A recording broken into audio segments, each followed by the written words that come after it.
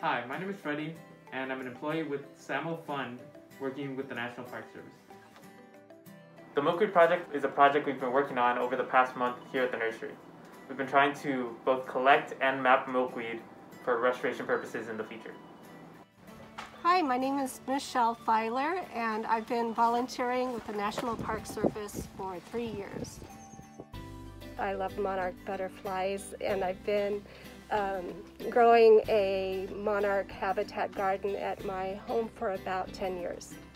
Well, milkweed is the only host plant for the monarch caterpillars. It's the only food source. So monarch butterfly females will only lay eggs on milkweed plants, and that's the only food source for the caterpillars as they develop.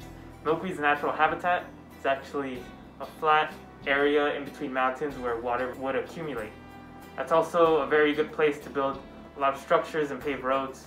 So lots of the original habitats that milkweed were in here in California have kind of been wiped away. So we try to look at the mountains and the flat areas in our parks to be able to know where to collect.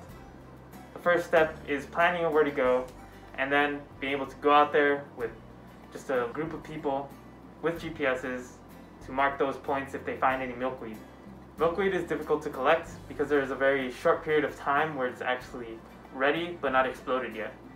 Once the floss and seeds inside the milkweed pods explode, they're very quickly blown away by the wind.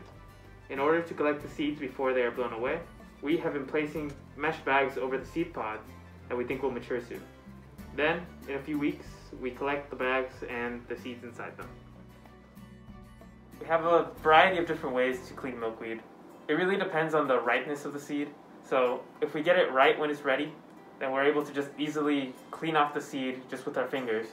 But if we get it after it's ready, when the hairs and floss have already dried, then it's a bit harder. We have to either hand pick them, which can be a nuisance, or we can put them in a paper bag with some rocks, shake them up to knock loose all the seeds on the floss, and hopefully get most of them. The Milkweed project wouldn't be possible alone, so we have many different groups helping us. Groups like Community Nature Connection, the interns at the National Park Service, Northeast Trees, volunteers from the Park Service, and Samo Youth.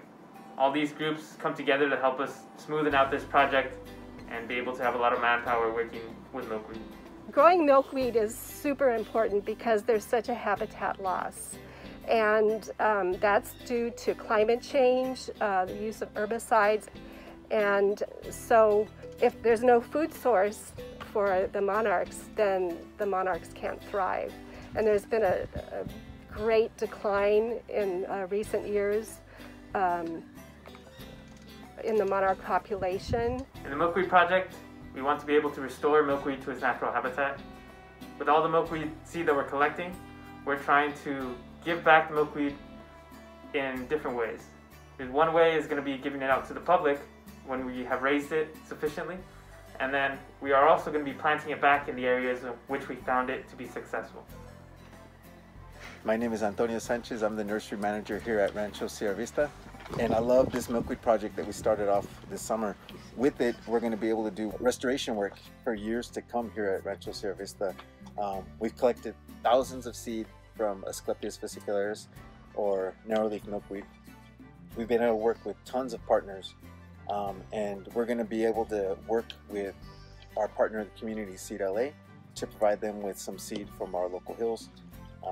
And all of this work is possible because of our funders, primarily the ones at Metabolic Studios. You know, if it wasn't for the funding that we received, we wouldn't be able to go out and track all these milkweed. We wouldn't be able to come back and clean the seed, and then we wouldn't be able to grow the stuff here at the nursery.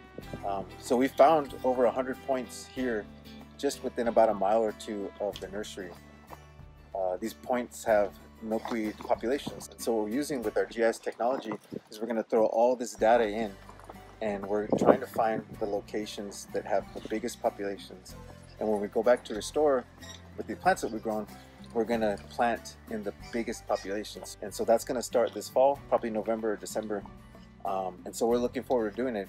But I just want to thank our funders, the interns, and all the great volunteers and staff that we worked with this summer that have made this Milkweed project possible. And on behalf of the Monarchs, thank you.